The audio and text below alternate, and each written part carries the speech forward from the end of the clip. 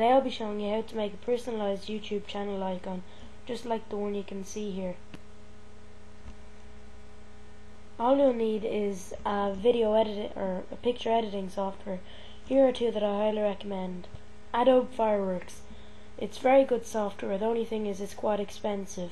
Here is a 30-day free trial. I'll have the link in the description. Here's the second one I recommend. It's freeware. It's very good. It does the same stuff as Fireworks. Just not as good, but it's very good.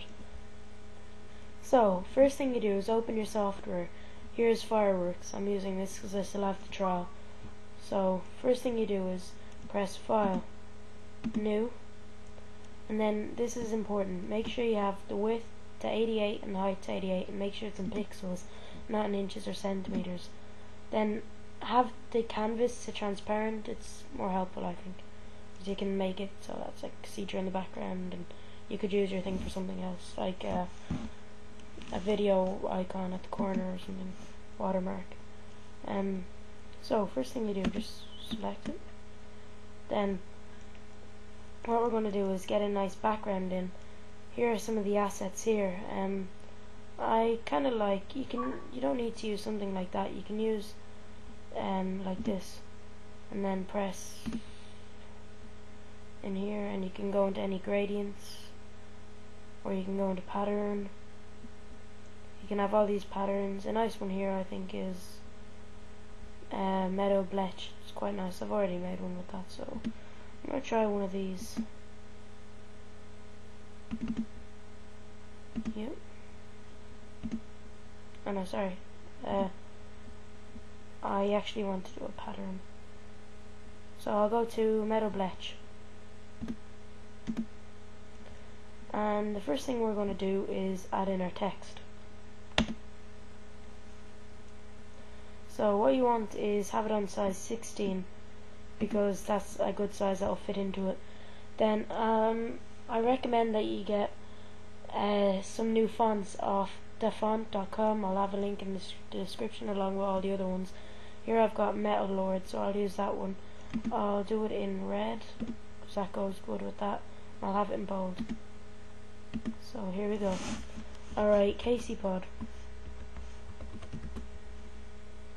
Maybe since the name is very short, I might move it up to a size bigger.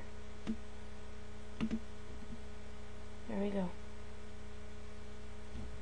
And you just click on your selection tool, move it over. Then, a handy thing is to have a subscribe logo, which I will have in the description as well, so I'll add one in now. So here's my folder that I have the subscribe logo in. So I click on it and drag it into Adobe Fireworks. And like I said, I'll have this in the description. Since this is still very small, probably due to the font, I will make it bigger and make the subscribe logo smaller.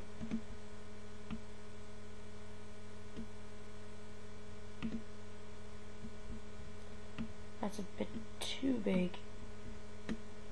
So I'll have it maybe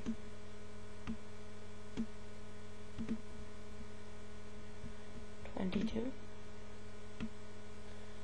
What you could also do like Casey Pod's channel or something else. So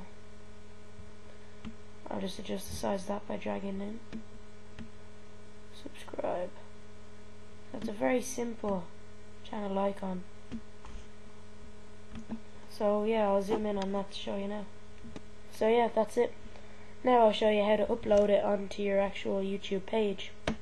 When you're signed in on your account, you go into Account. Then you click Change here where you have your picture. Now we'll probably be on Always Use My Latest Upload. Click Upload an Image. Actually first I need to save it. So I'll go back into this and I'll press File, Save As. Save it into the folder you want, and YouTube icon 2, and save it as ping because YouTube now accepts it, so might as well. So when you're back on your page, just go to Browse, YouTube channel 2, and then save changes.